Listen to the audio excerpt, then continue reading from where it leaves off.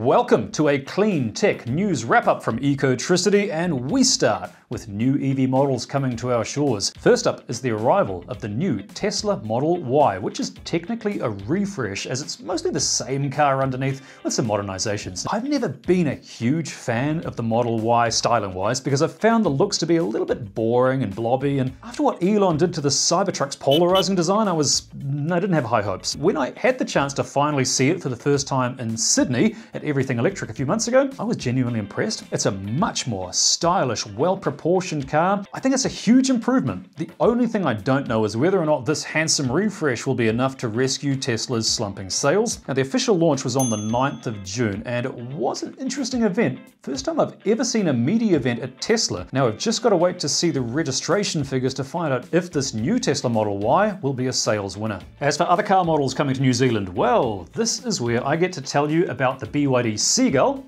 and the BYD Atto 2. I had the chance to drive both of these cars in China last month, and now that the embargo's finally over, I can tell you my driving impressions. First of all, I've got to tell you that of all the vehicles we drove, it's 9 vehicles we drove over 2 days, the absolute crowd-pleasing winner for all the journos there was a small car named the BYD Seagull. It is a pint-sized electric car built to a budget, but it doesn't look or feel cheap. In China, believe it or not, you can get this in 2 flavors with ranges of 260 k's or 344 k's WLTP, and you can buy them for as little as 10,000 New Zealand dollars right now. Okay, now what it would cost if it ever made it down to New Zealand remains to be seen. We'd have to add a lot of safety features that Kiwis and Aussies expect to see in a car. So do check out the YouTube channel if you want to see those vehicles, how the Dolphin handles and what gadgetry you get for your money. There's also a BYD Atto 2, which is kind of like a bigger BYD Dolphin. It's a practical electric car with a very comfortable ride, better suited to the school runs than hooning around a slalom course, but hey, if the price is right, it could be the next Toyota Corolla. And that's the thing, BYD aren't yet convinced that they should bring either of these 2 cars down under. So if you want it, go check out those videos and tell them in the comments. I'm serious.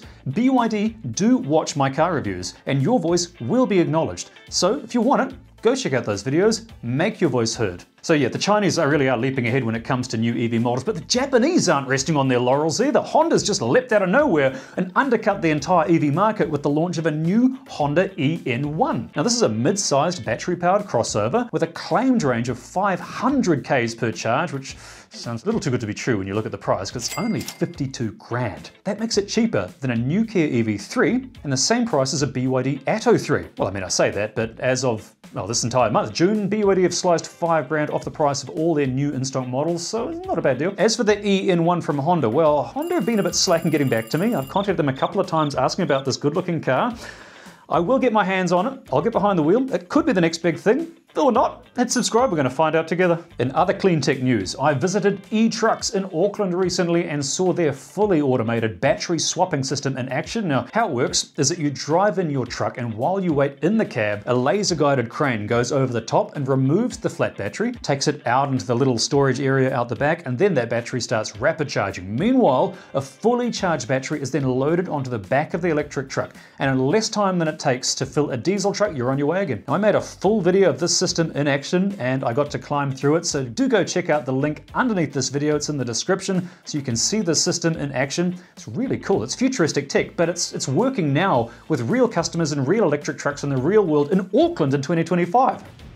As for upcoming events, Everything Electric's getting closer, so grab your tickets and book your hotels early. It's coming back to Australia. This time it'll be in Melbourne on the weekend of the 14th of November. No word if they're going to put me on stage again. Let's hope not, although I may look cool and calm and collected in front of the camera. It's just you, me, and a green screen right here. In the real world, on stage with 100 people watching, if you hooked up a cardiogram, I would look like a seismogram from Christchurch. And something a little closer to home was Fieldays, which was in mid-June, this time with a growing amount of battery-powered tech on display. Now this is great news because farmers can often be a little bit more traditional and reluctant to trust all this weird new clean tech stuff. So to see so much new battery-powered stuff there, from maintenance to heavy haulage, was a real sign of positive change. Like if the farmers like it, you know it's good. We've finally got there. Batteries aren't just for power tools anymore. Let's move on to innovation coming to New Zealand. one day. It's called Megawatt charging, and one Chinese car maker I've been going on and on about has a functional megawatt charging car, meaning this is a car that can recharge its batteries in the same amount of time it takes to refill a tank of petrol or diesel. Not only that, I got to climb through this car while it was on display at BYD's headquarters in China recently, so let's check it out. Now, this is a BYD product, and it just looks like any other regular sedan, and it is in every way really. Except one thing sets this car apart. This one has megawatt charging. It can charge at 1,000 kilowatts. What that means is that this car can dump about 500 kilometers of range into its battery in less than 5 minutes. It's also only $35,000 US. That's the equivalent price of what this new technology costs. Plus, BYD are going to roll out, to start with, 4,000 individual megawatt chargers to start with. And let's take a look inside. First thing you notice is, ooh, I love that interior.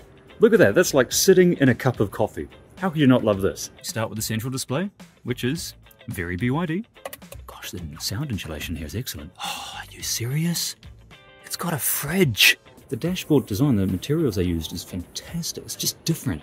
As usual with all the BYD products, the attention to detail is staggering. The stitching's remarkable. The colors are wild. I love that. I know this is not for every Kiwi's taste. I love this. What's the rear legroom like? Let's have a look. Not bad. I'm going to have a little sneak. I don't know if I'm allowed to sit in it, but I'm going to do it anyway. Far out room. Absolutely amazing. Oh, you can't be serious. It's got controls and everything here as well.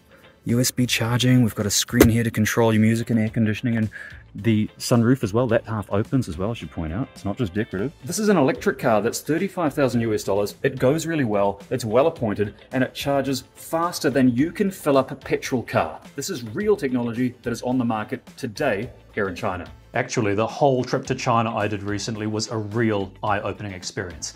Like take Shenzhen for example. It's a city of 17.5 million people, but it's a city that's remarkably quiet when you walk down the city streets.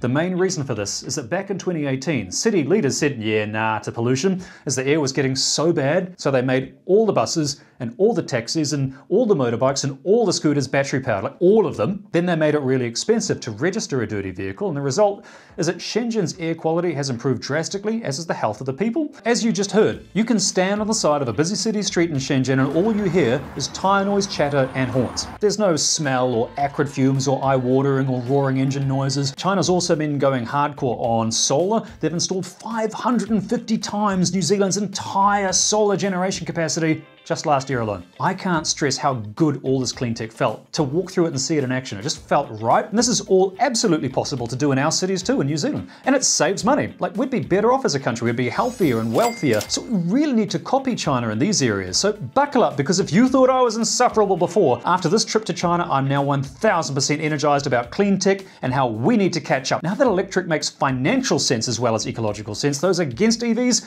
are now a small and shrinking group. So let's make it happen, Kiwis. More nerdy stuff from China came in the form of models at BYD's headquarters. Check this out. Little working models of their car production facilities. It's really well thought out. Like, all the little car shells move along and got little lights simulating the precision welding and everything. The whole thing's fascinating. It's a real treat for adults and kids and adults who never quite grew up. Seriously, the whole China trip was fascinating, and we even got to go behind the scenes of an actual BYD production center, or should I say production city. Like, they've got their own restaurants and their own traffic and infrastructure and security. We got to go through it on a guided tour to see cars actually being made, like stamped from flat metal pieces to finished machines driving off the production line. It's insane to watch. Now, no one was allowed to take video of this facility, but we did have a camera operator recording stuff with us, and this footage will be uploaded later along with my comments. They even got actually a blob of hot metal somehow to land on my back from sparks flying, so that was memorable. Stay tuned for that one. As for new charger locations in New Zealand, there is a fresh new rapid charger up and running in Kaikōura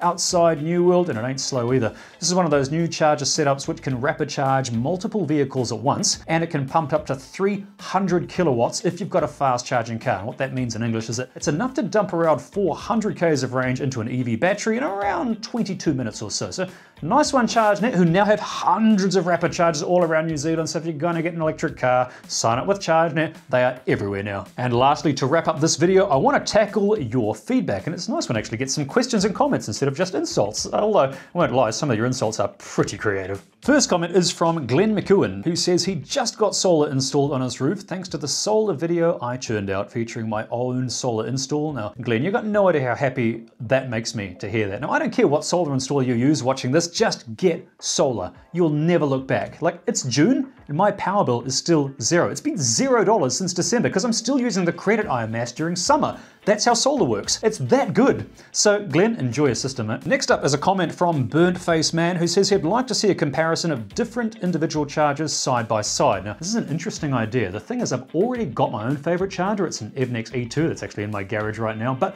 there are so many chargers on the market now that I wouldn't know where to start. Maybe a top 5 could work. If anyone else wants to see a video like this, let me know what you'd like to see and what things you require in a charger. He says he also wants to see a video about choosing the right solar panels, and this is something I might be able to do a bit easier. Again, tell me in the comments under this video what you want to see, and I'll make it happen, I hope. Nay Boy writes, why did I put solar panels on my roof when it'll need replacing soon? And the short answer is, mate, don't worry about it. Like, before I put the panels on the roof, I spent every weekend for a month replacing all the old nails on the roof with new, surprisingly expensive galvanized roof screws and washers. And the roof actually, it may look faded, but it's in pretty good nick. It's not going anywhere. But I mean, if I do need to lift up the panels years in the future, it's not the end of the world. Just got to get the sparkies out, take the panels off, fix the roof, put the panels back on. Everything's fixable. The next comment is from Krasal, who was really thankful that I showed how much room there is in the back of a car by lying down on them. Mate, I totally get you there. Like, it's a great, useful, relative way to show the size of a boot of a car. I know it looks comical, but it is actually useful. It's just a really logical test, and I also like to know which cars I can go camping in. One other commenter wasn't quite so kind in the recent bargain hunting EV video, in which I go to 5 different dealerships trying to find the best value EVs you can buy today on the secondhand market. Now, this particular secondhand used EV, it was a 40 kilowatt hour Leaf, only offered about 200 Ks of range per charge, which isn't amazing, but it's still more than useful enough for the average Kiwi who just wants to go to work or go to school or go do the grocery shopping without spending megabucks on petrol fuels and servicing and making the planet worse. The thing is, a car with a range of 200 Ks is still very useful for most Kiwis. In fact, there's a reason there are still thousands of first generation Nissan Leafs with very tired batteries still being driven daily, because even though they may only have a range of 80 or 100 Ks per charge, they're just the ticket for many Kiwi EV drivers. Now, Albert Kapua writes, I hate watching your clips because I end up buying a vehicle. Oh mate, I'm so with you there, eh? Like, every car I drive, almost every car I want to buy for some reason. There are some EVs I do love more than others though. Straight under that, another reviewer writes that, well, Chinese cars offered good value, but they need to look more aggressive, and let me introduce you to the upcoming Yangwang U8. Now, I was just in China and I got to drive this thing. 4 electric motors, 880 kilowatts, more than 1200 Newton meters. This video is gonna blow your mind. Hit subscribe. If you're enjoying this video, let me know, put in the comments, hit the like and subscribe button, and put a smile on this drop Pavlova dial. Otherwise, until the next video, drive clean, drive safe, drive electric.